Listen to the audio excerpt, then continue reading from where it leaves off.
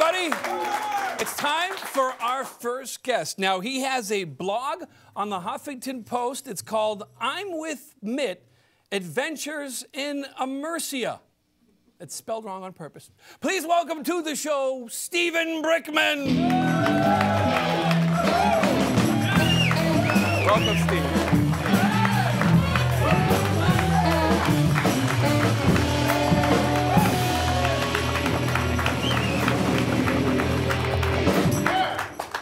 Steve, welcome to Late Night TV. We want to talk about your story here. Now, you worked on the Romney campaign, although you are a Democrat. And so when you went to work for his campaign, you say that you infiltrated right. the campaign and worked there. What does that mean? That's right. It means that, basically it means that I lied to them in the interview. Oh, no. Yeah. And how did you lie to them? I mean, I didn't like outright lie or anything.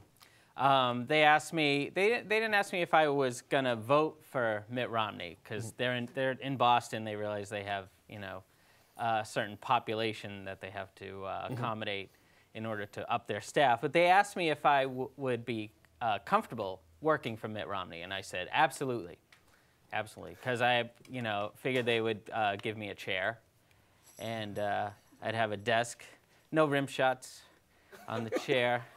All right, sorry. Yeah. So that's what happened. Yeah. No, so they were actually very nice in the interview. Would I be comfortable? Yes, I'd be comfortable. And then at a certain point in the interview, I remembered that I was Jewish, and I think every Jewish kid growing up has had their parents sort of say that the Republicans are much better for Israel than the Democrats. I don't even know if that's actually true or not. Yeah. But you used it in the interview. Wait, Israel. Yeah, and I said, as a Jew, I'm really concerned with what happens to Israel. And then I just let them fill in the rest. Yeah. So you weren't lying. You were just expressing your concerns, and it led to them to believe that you might be voting for Mitt Romney. Right. So technically, I guess I never. Now, what was the actual job that you did when you were there? I was a senior user experience designer. Yeah, and strategist. Okay. So that's I worked on the website. That's basically. And it's just I just sort of said where everything should go. Yeah. Basically. I would say we could use that, but we just won Best Website. Yeah. Best Hometown website. USA Award. On the entire web, the best website out of all the for sites. people that have no money and put out international shows. Oh, I see. That's the one we won. Yeah. You had some weird stories. You talked about them in your blog, but one of them was about the bathroom. What was this about? Yeah, so this is an exclusive to your show. Okay. But so I go into the bathroom at the office. And by the way, I was at the headquarters in the North End, the main headquarters. So I go into the bath, and there's just the stalls, and they have normal stalls with normal metal dividers between the stalls. And there's a normal gap that you get. It's whatever, a 1/4-inch gap.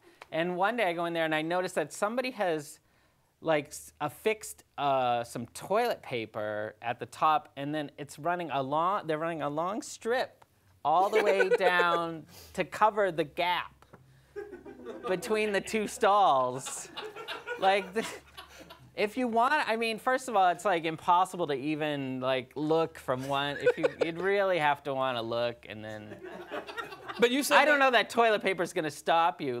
You said that it got taken down, but then.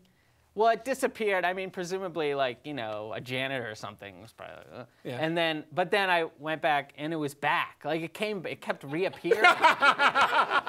So somebody just didn't want people looking at them, I guess. You sure it wasn't Mitt Romney? It was not Mitt Romney. Okay. It was definitely not Mitt Romney. He was on the 3rd floor. Oh, well, you had mentioned something when you met Mitt Romney. There's something about his handshake. What was it? Fantastic handshake.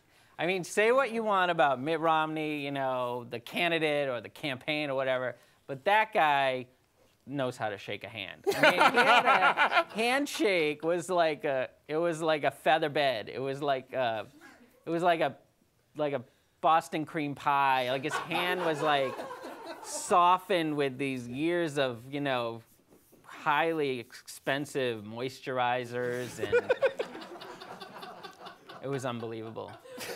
Really. Yeah. Wow. It was really unbelievable.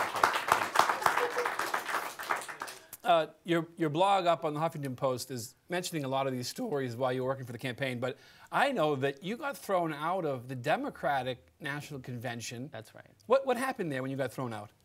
I was working for National Lampoon at the time, and my boss, my editor, got us press passes to go to the DNC. This was in 2000, Al Gore.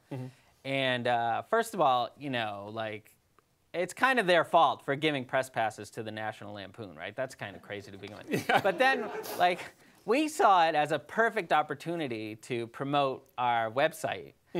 So we made these signs, and we rolled them up. We had them in our coats, whatever. And we got there, and we're like, okay, where are our seats? And like, they're up there, and it was like a mile, literally like, you know, a half mile up our seats. We're like, oh, well, there goes that plan. And the guy was like, but you can trade them in for floor passes, and you can go down on the floor for 5 minutes. And we're like, okay, bring it on. And let me just preface this by saying that we ruined the experience for all the other Lampoon guys. They were not allowed to go to the DNC after this. Oh, no. Yeah. So we trade in our passes. We get the floor passes, and my boss, like, he's a huge guy, literally, like, you know, like, just like creates a path, like, just, he's like, you know, he's got like a thresher or something. He's like, you know, like congressmen are like going this way and that, like stepped on, you know, the Secretary of State. I don't know. I'm like, it was a mess. It was a mess. But he got us down to the front of the floor, and Al Gore's like right there. And he's like, my boss is like, all right, now when you see the red light, that camera's on, so hold up the sign. It's all right, so we're holding up the sign, you know. And all of a sudden, this troop of Girl Scouts was standing right in front of us, and they hadn't noticed us at all. And all of a sudden, they start turning around, and they're like, "What are you guys doing? What the hell are you doing?" And they like start grabbing at me, and they're like grabbing at my sign and Scott's sign. It was my boss, Scott Rubin. Yeah. And they're like tearing them up. They're like literally like trying to destroy us. We were so frightened.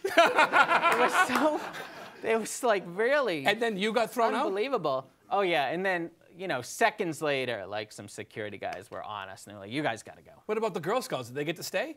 The Girl Scouts they were fine, yeah.